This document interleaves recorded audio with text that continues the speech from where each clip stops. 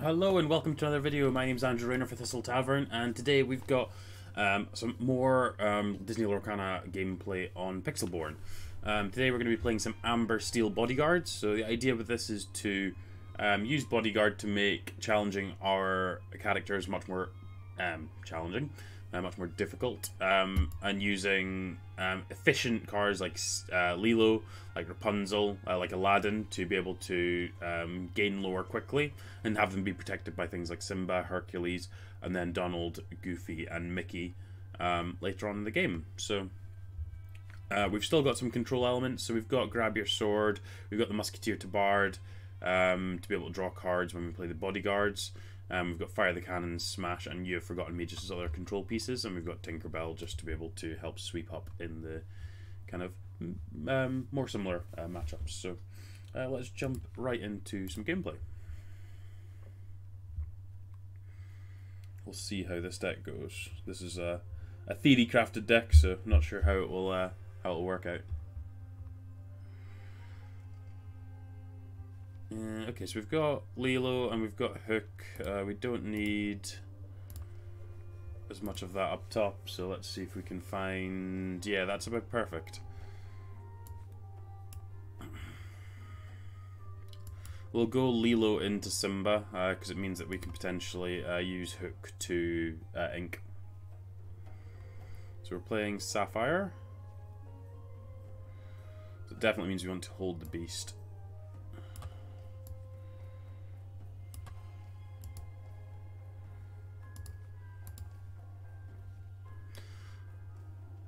We get to come out really quite aggressively here. So playing Amethyst Sapphire, and they've got a Cauldron. So yeah, this the beast's going to be really important here.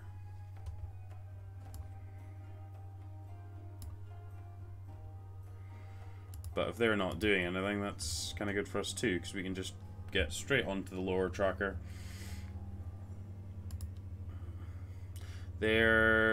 I guess they can have something like Rafiki this turn to take out the Simba. That would be kind of annoying for us, but it's just a Maleficent. Okay, that works out really nicely for us. I actually want to get I can't do that, never mind. I think I'm just going to play out the Tabard. Just get it out, and then we can Beast the Cauldron next turn.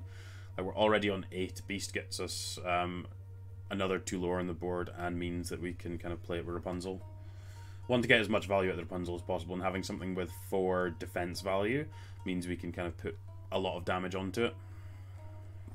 Okay, they get to kill both of our things here, but we do get to take out the Cauldron, so...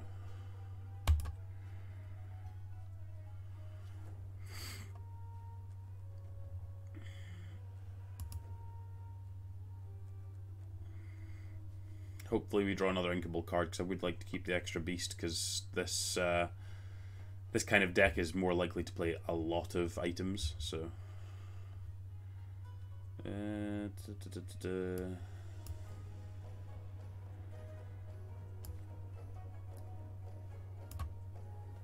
No, I think I want to keep the Bodyguard.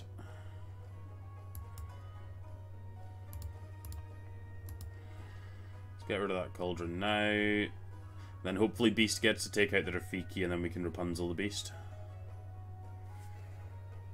And if not, we just play Donald Duck next turn. So they've still got 4 resources. That's just a visual bug.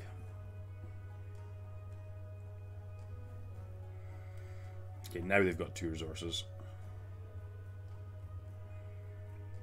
They might leave Rafiki at home. Beast can take out Maleficent, then we get to play Rapunzel.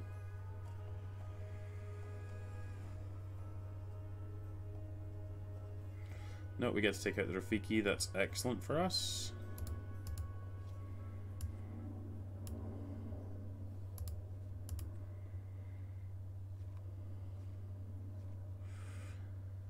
I think I want to play the Simba out, right? So...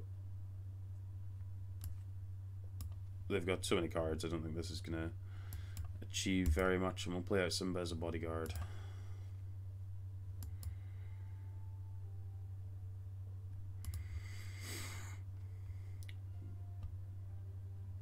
want to get these other Bodyguards out as well, because they do, I believe they stack. They're just getting their ramp on. They'll be looking for a Hades to start taking out our stuff. So they take out the Simba and we get to draw cards, so we're quite happy with that. They've got a Queen.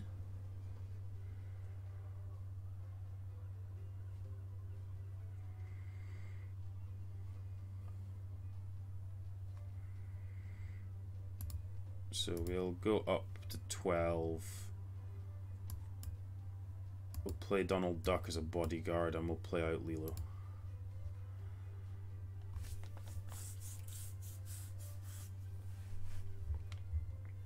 If they have a Let It Go or a Hades here, they get to tuck the Donald Duck. They get the Queen gets to take out the Beast, but we still keep Rapunzel and Lilo, which will put us to 16.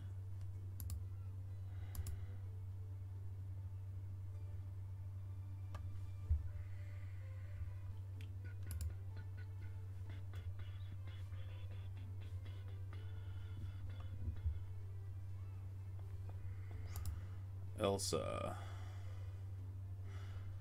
That actually works out pretty well for us as well, because they can't take out the Donald Duck, so they might just end up drawing cards here. No, they do just want to suicide stuff off. That's fine. So we get to draw another card here.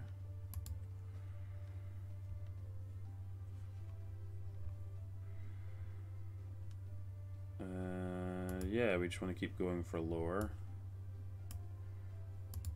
Play another bodyguard out and we'll play a Lilo to go with it. Make this as awkward as possible for them to deal with. They need to take out Maximus and then they need to deal with 2 of our characters. So Elsa doesn't... I guess Elsa can do it, but it does mean they have to throw both the Queen and Elsa into Maximus and we get to draw another card. That looks like that's what they're going to do. So we get to draw a card, and the Queen didn't draw any cards, which is fantastic. That's an interesting one when they've got 2 cards left. Okay, the inking one. Ooh, that's a really good one. Now that we've got that,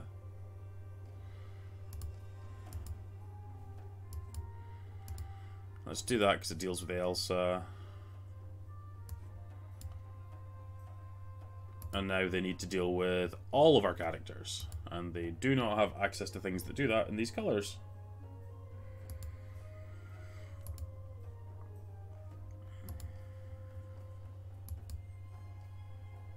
Nice.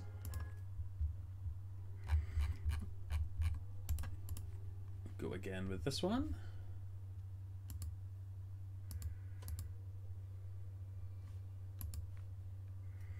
So we're going second this time. So Hook's a good starter. Definitely want some cheaper cards. We didn't get there, okay. I mean, those are just inkable cards at least.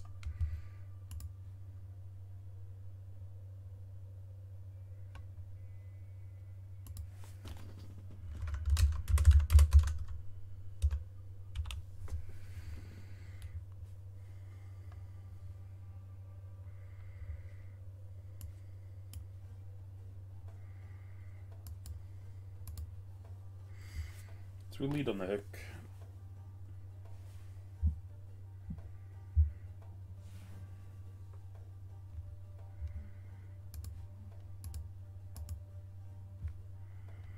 So this looks like the big items deck.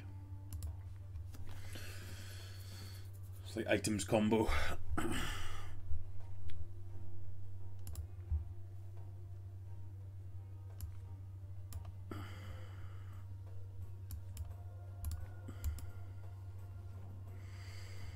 It's unfortunate this isn't a Lilo here, because it would have been nice just to be able to kind of get a lot of lore quickly, but. Smash the Simba, sure.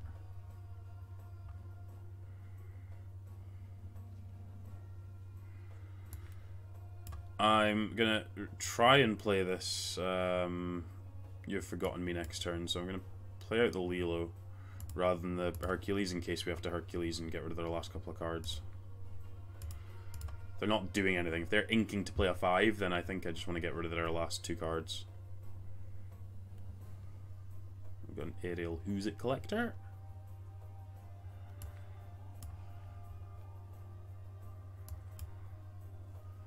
And then discard the rest of their hand.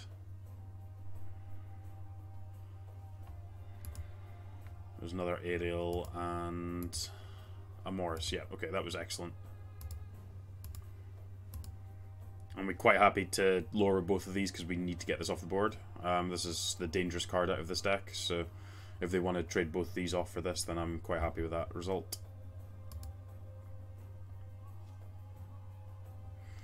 Cool, that's fine. We get to just get value out of this Fire the Cannons now.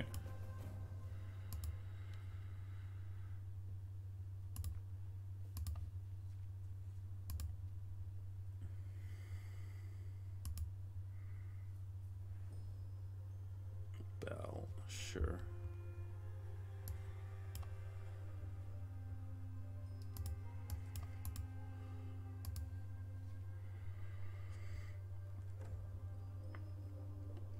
They should be struggling to do much from here because you tend to need one of the card advantage engines. That's one of them. Oh well, we'll take a full new grip.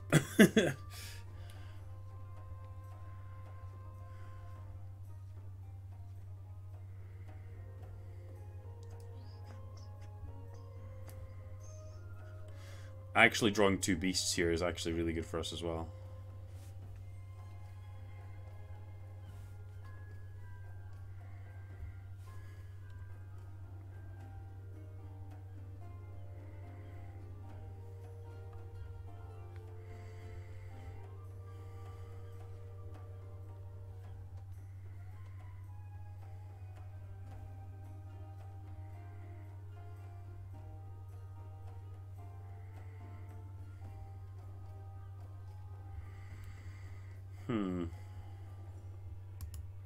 Definitely want to take out the Bell. I think I just want to draw cards.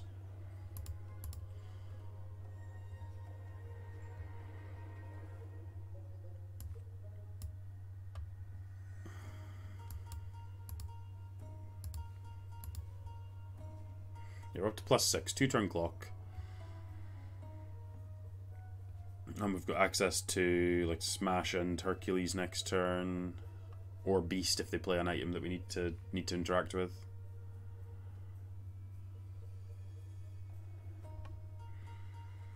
But definitely don't want to leave the Scepter there while there is a Ransack. Okay.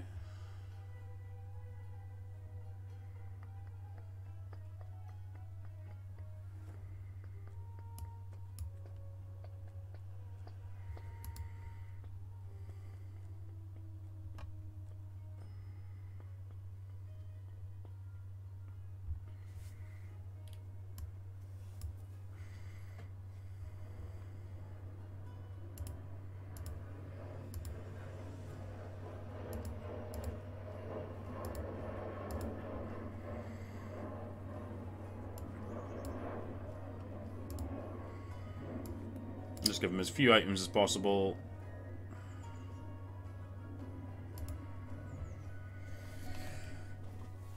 See what they can do to interact with us from here.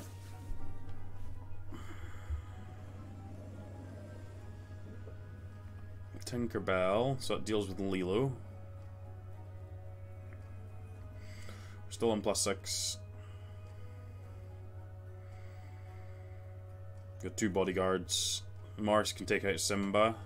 Maximus is still looking pretty good there, though.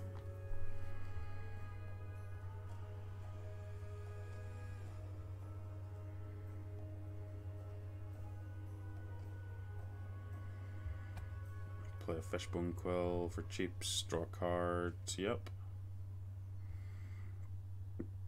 Yep. This doesn't look like a game-winning line. Spoiler, it wasn't. Cool. So that's a couple of good showcases of what this deck can do. Definitely the case of Musketeer to Bard, allowing you to draw cards when your bodyguards get banished off of something like Be Prepared, would be really powerful as well into that kind of matchup. So if you had like a Simba, Hercules, Donald Duck, and then they Be Prepared, you're going to draw 3 cards, so you don't really mind so much when they're Be Preparing. But yeah, I think this deck's got some good tools to be able to allow you to move forward. Rapunzel's obviously really strong, especially in those matchups where you're playing similarly sized characters. Being able to load up damage onto a Hercules or Simba or one of the bigger bodyguards, and then just draw cards off of it is superb. So the You Have Forgotten Me, I think, was really important there, because I think if they had that other Morris slightly earlier, then we'd have probably found it more difficult, because they'd have started drawing cards and doing their thing. But yeah, that's everything for today's video. Don't forget to hit like, hit subscribe, check out our website thistletavern.com. We've got lots of new singles for Lorcana on our site. We're updating the updating based on market value every couple of days. Once card market's live on the 1st of September, we should be able to stabilize the prices a little bit better, but until then we're just going off of the UK eBay pricing, so you can check us out there. But yeah, thanks very much for watching, everyone. We'll catch you in the next one.